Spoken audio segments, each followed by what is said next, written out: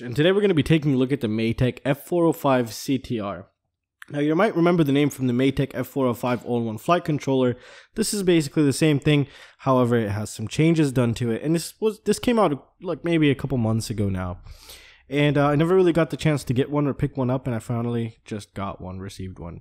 So looking at the board, to be honest, I wish I would have gotten one sooner. And I'll explain why in a bit. So let's first talk about the history of the Matek F405 flight controller. Now this is considered to be the version 2. This is called the F405-CTR. Now what's the difference between this one and the old Matek F405 is that this one, they have dropped the gyro down to the MPU 6000 because of the yaw twitch issues with some noisy ESCs on the previous Matek. And what they've also done, which really kind of upset me, was the fact that they removed that beautiful 9-volt regulator for the VTX from the old one. So I guess it just probably had just no room in there. But however, what they did, they compensated with something else. And they've added the extra telemetry pads for your ESCs right next to the signal, which is just absolutely awesome, really. So this is a huge plus here, just looking at it from the beginning. And they're using the big brother F405, not the little one, because there's two versions of the F4 microcontroller unit. There's a smaller one, there's a bigger one. The bigger, it has more pins, it has more inputs, and it's a little bit faster. The smaller ones are a little bit slower. I think they're capped at 100 megahertz, if I remember correctly. I could be wrong, I just don't remember off the top of my head right now. Anyway, so let's talk about this. So this has a 3.3 volt regulator built in, a 5 volt regulator built in, and that's it. There is no voltage regulator like the previous one for the VTX. The other one had that 9-volt regulator on board. This does not. So it's going to be expecting you to take your power for your VTX from the battery. Alright, so let's go ahead and start with the bottom here. Or before that, let's actually take a look at the arrow. So the arrow is pointing that way. So it would be installed in your quadcopter like this. So your battery wires or whatever you wanted to connect here would go off to the right. And if we take a look at the motor orientation, we have motor 1, 2, 3, and 4. That's perfect Betaflight orientation. USB will be up on the left side. Now, as you can tell here, the holes are a little bit bigger. It's because of the rubber gasket, the rubber dampeners they provide you with. This is how they work. I think this is like an M4 size hole, and then you put those in, then it can fit the M3 screw, thus giving you very good dampening from vibration. So that's very nice to see. And the thing is, what's so awesome about this is they don't just give you 4, they give you 6. They just always give you extra. And they also did provide us with a low E Start Capacitor, which is a huge plus. Alright, so let's just take a look at the pads down here. Alright, so we have a TX5, an RX1, and a TX1. So the RX5, as you could tell, oh, this is the TX5, sorry. So the TX5, why don't you see an RX5 next to it? It's because they're using the RX5, which is the UART5 for the telemetry. So it's going to be the same one right here. So if you were to go into the Betaflight ports tab, you would go to UART5 and enable telemetry for UART5. So that's how that would work. And your signal is right there. So that's why you're missing the RX5. It's because it's around all those. And here's a TX5. All right, so what do we have here? We have RX1, this is UART1 right here, these two. We have the receive and the transmit. And what else do we have? We have a TX2 and an RSSI, and we have a S5. What is the S5? That's motor 5. So you could put up to 5 motors on this. And nowadays with the resource remapping, you could almost put it anywhere also. But that's very nice. They also added that extra one. So if you wanted to build possibly a hexacopter, if we find the S6, then you can easily. It's just already done that way. So here we have a TX4 and an RX4. That's nice, that's good. We have a lot of UARTs on this board. We have 2 grounds, 2 5 volts, and always they're keeping that same layout here. An LED, this is the LED data pad. So this is what would tell the LED to turn on and off, and this is how you power off the LED, power on the LED or off. And here you would connect your buzzer. However, you wouldn't connect the ground to ground. You would connect the ground to the BZ minus, because the way it works, the buzzer is once this goes low, then it activates the buzzer. So yeah, just take that into consideration. Positive there and the negative of the buzzer right there. All right. So now let's take a look here. So we have an RX2 pad, and we have a 3.3 volt regulator. We have another ground. 4.5. This I really never got to figure out what this was for. But it was just never, it would call us fail safes. I remember one time I did it and it caused me a fail safe. So I stopped using this 4.5 volt pad right here. We also have a ground, and we have the S bus. So if you're running S bus, this is where you'd connect it. And the way I would go about it is I would not give it power from here for my S bus. I would take 5 volt and put the S bus and put the ground right there, and I should be good to go. So as you can tell, well, actually let's take a look at the other side here before we continue on. All right, so we have a VBAT and ground in VTX. So this is very nice. Again, instead of taking that red power wire for your VTX all the way from the battery here, you could just, you know, solder it right there and you're good to go. All 3 wires next to each other and you're good to go. If we take a look down here, they also added the camera, 5 volt ground, and the camera yellow wire here. So the yellow wire from the camera would go here, pop into OSD, I think it's on the other side, and then come out to your VTX, down to your goggles. You should be good to go there. We have another 2 ground pads here, and we have a TX3 and an RX3, and what is that right there? Is that a motor 4?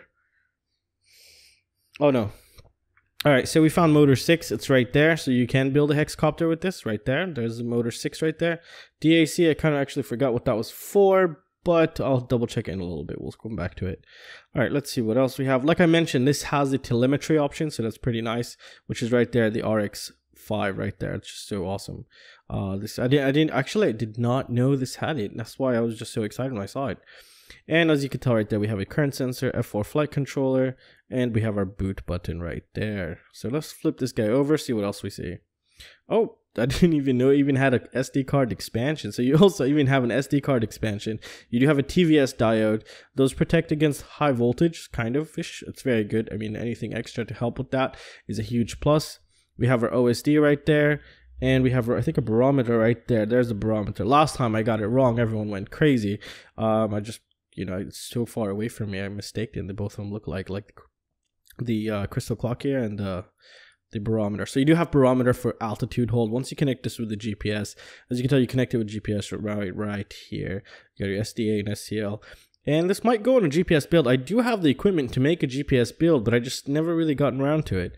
And we have motors 1 through 4 here again, and a 5 volt on the ground if you ever need it for anything else. And overall, that's really it. I mean, it's a really nice board. It's well made. I mean, when you touch a PDB or something from Matek, even the black is nice. Like, it has this like black grayish. I don't know. It's just something about it. I think they really do put real effort into their products because they're just awesome. Yes, they had a mistake with the old Matek F405, but you know, it's a sensitive gyro. It's new territory they were stepping into, but it just backfired on everyone because, you know, some ESCs, the ESCs at the time when that came out, there wasn't really any super good ESCs like we have now. Like, for example, the Tico 32. Stick a Tico 32 on any Matek F405 with an issue, boom, it's gone. You'll have one of the best flight times in your life, I believe. So yeah, take that into consideration. However, this is using the less sensitive gyro, which is the gyro that's going to be compatible, which is what we all love and kind of want. So you're just going to be stuck with an 8K gyro loop frequency maximum because the gyro is the MPU 6000. And overall, that's really it. Nice little board. It does come with a low E Start Capacitor. Let's actually see what it's rated for here. So it's a Rubicon 35 volt 470 microfarad low E Start Capacitor. That's very nice of them. They always add this in, so that's a huge plus. And this I really love. Now, what is this? This is just like an extra PCB. It's not conductive, so you can actually use it like a separator. And what I usually tend to do sometimes, I would cut this in half. This way would be better. I would cut this in half and then have a stack where I could just place my receiver or whatever it is right there, and it'll just be very nice, and it'll keep it overall stack instead of having to, you know, trying to put the receiver somewhere else. Or you could even stick your VTX here. As you can tell, you have little holes. You can zip tie it here. You can do all kinds of crazy stuff with this, and you can get creative. So I really like this. I just save these to the side always. It's a huge plus. I mean, they really don't have to do that. But I think what they do is they give you this instead of the Xt60 connector, because they've never given me an Xt60 connector in Matek. So, yeah. And if you guys are curious about this, I'm pretty sure I'm going to get a bunch of comments for this. This is my new frame. I designed it from zero, and I just recently cut it and flown it. I'll have a video up on it later on. This is the first prototype made out of carbon fiber. I've had other prototypes which were 3D printed and cut out of MDF. And this is the first frame ever. It's called a split sane. It's a 3-inch split level And it takes 11xx motors only right now. And this is 2mm. I can make a 3mm, but I wanted to reduce weight. That's why it's 2mm. So if you're crying, oh no, I wouldn't get 2mm, I could also do 2mm, 3mm. That's not a problem. But its full weight with the props here is 84 grams. And this thing flew insane. It was very nice. And we'll get into that later on. And I'll show you all the footage. I'll try not to talk because, you know, I made it. So I don't want to, you know, be like, oh, you're just saying that because you made it. No, I'll just show you the footage and show you everything. And then you guys decide. But overall, I could tell you, it flew very, very, very good. Very good. It was very floaty. Like, it was just, you know, punch out. Whew. It was just insane. Anyways, we'll come back to this in a later video. I think probably in the next video. I took it out today flying. I ran into some water and I had to stop flying. So I'm going to go try it out again tomorrow and get more footage for you guys. And overall, that's it, guys. So I really hope you guys enjoyed the video. Please consider joining my Patreon. It will support the channel. I'm having a lot of giveaways this month, so don't miss out. It's going to be pronounced at the end of the month. Usually the 1st or 2nd of the month after. So, like, you know, in a couple days, I'll announce the winners. Jeb RC, one of these frames. And by the way, Patreons get, if you also want to support the channel, you could also purchase a frame. I'm only making a limited quantity, anywhere between 30 to 50 frames. That's it. And obviously, if something breaks, I will recut you a piece. That's not an issue there. You don't have to worry. But I'm only making a limited quantity, and it's just to support the channel. I'm not trying to do this as a business, but I just really want some kind of support to come into the channel. And at the same time, we all benefit in a way. I mean, I'm going to make sure it's super nice. It's cut, it's designed, everything by me. It's not done anywhere else. I do everything in this workshop here. So that would be great support for the channel. And I'll have more stuff coming on, more mods for frames, like 6-7 inch arms for specific frames like the frog, maybe a new upper plate, just all kinds of crazy stuff. I don't know yet, but this is my first creation of carbon fiber, and I'm very happy with it. It needs some minor modifications. I'll show you guys in the next video, and we'll get into that later on. So let's put this guy to the side. It's 84 grams, by the way, fully built like that with the propellers. And well, that's it, guys. So that's gonna conclude it for this video. I really hope you guys enjoyed it. If you guys have any questions or any suggestions, feel free to let me know. And please don't forget to like, share, and subscribe. And I will see you next time. See you guys. Take care.